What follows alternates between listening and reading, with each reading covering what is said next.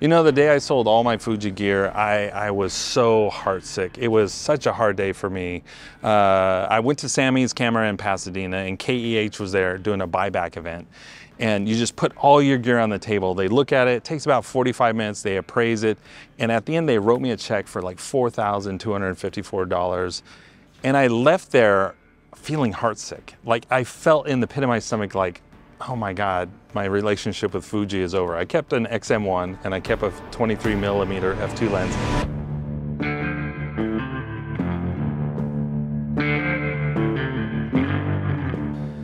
And I had an appointment to keep when I left that appointment because I had contacted somebody on Facebook Marketplace about a Fuji X-Pro2. And I met him, I kept my commitment, but I made a vow to myself I would never buy a camera just with that sense of loss in my stomach.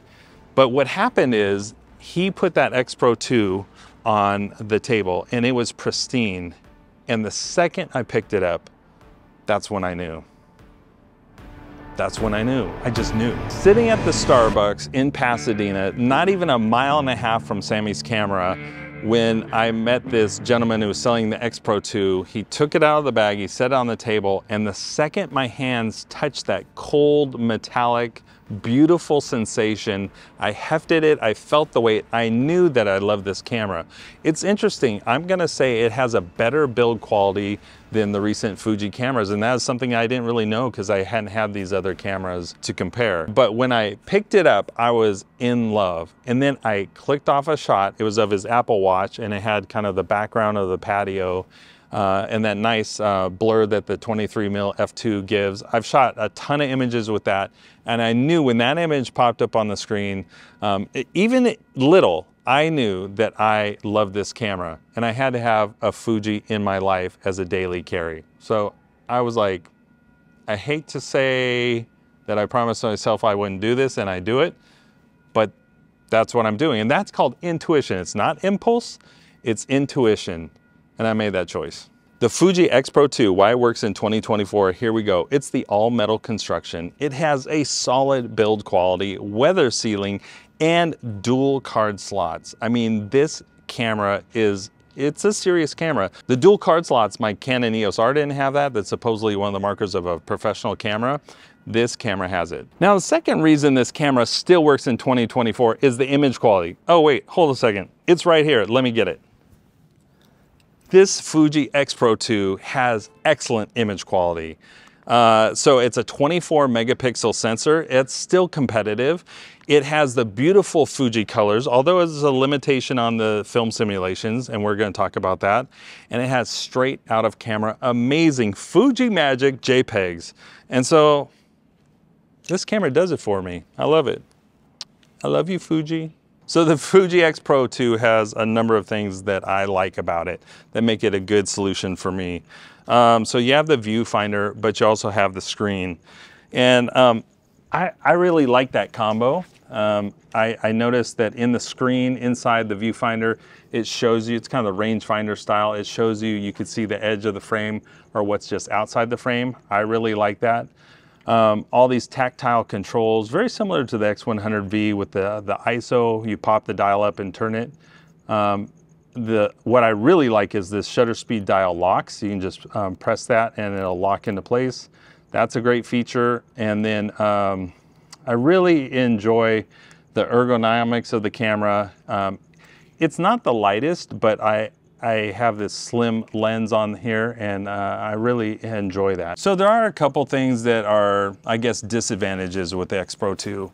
So one of those is it is not the best with autofocus, so I've had to make some adjustments. It's really kind of a reminder of just shooting photography back in the day, and I don't mind that. So this is not my client camera. This is not something I'm depending on for work. This is for me. This is fun. Another point that is kind of a sore spot, I guess, is the battery life. You know, it uses these, I'm going to call them antiquated Fuji batteries.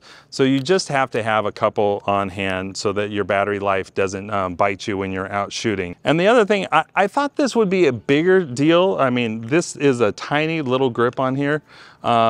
I don't like that my pinky hangs off, so I might add a grip. That is one downside. So, you know, the battery life, the grip is not as ergonomically sound as I would like for somebody with kind of big hands, and the autofocus, but that's really it. And those are minor for my everyday camera. I enjoy shooting this camera. All right, so let me tell you about my setup for the daily carry. I have the 23mm f2 lens from Fuji. This is one of my favorite Fuji lenses of all time. I don't know why. I don't have to explain myself. I just love it. And then I have this paracord strap on Peak Design anchor links. I mean, I guess a caveat is it's super simple, but that's actually a benefit. Nothing's overcomplicated. It's the perfect combination. And I know when I pick this up, I'm out to have fun. I'm not gonna go do work. I'm just gonna have fun creating beauty and art with photography. I love it. Love this setup. This is my everyday carry. It's super simple, light, it's the perfect combo. The best decisions don't always make sense on paper. I mean, you look at all the stats, the specs. This camera that I bought is not the best or the brightest of the Fuji bunch, but you know what? It makes sense for me. I love the tactile controls. I love the image quality. One thing that I think is missing, obviously, I miss classic negative film simulation. That's probably the one film simulation that I would call out as a downside of going with this camera. It doesn't have a flip screen, but you know what I've noticed is that puts me more in the moment, more using the viewfinder, more thinking how can I reposition my body rather than just flipping the screen. So it makes me pause and think through shots, and I appreciate that. And so you're left with the feeling of the camera, the results it gets, and the experience. And those three things, these are all a yes to me. The Fuji X-Pro2 is a yes to me in 2024. So yeah, maybe I'm crazy, maybe I'm not, but I think the X-Pro2 makes sense. Leave a comment and let me know what you think. I'm interested to hear your ideas. Do you have a Fuji X-Pro2? And if so, what do you think about it? I think I'm gonna get a little cage or a grip or a handle, but otherwise, I love it just as is. See you in the next video.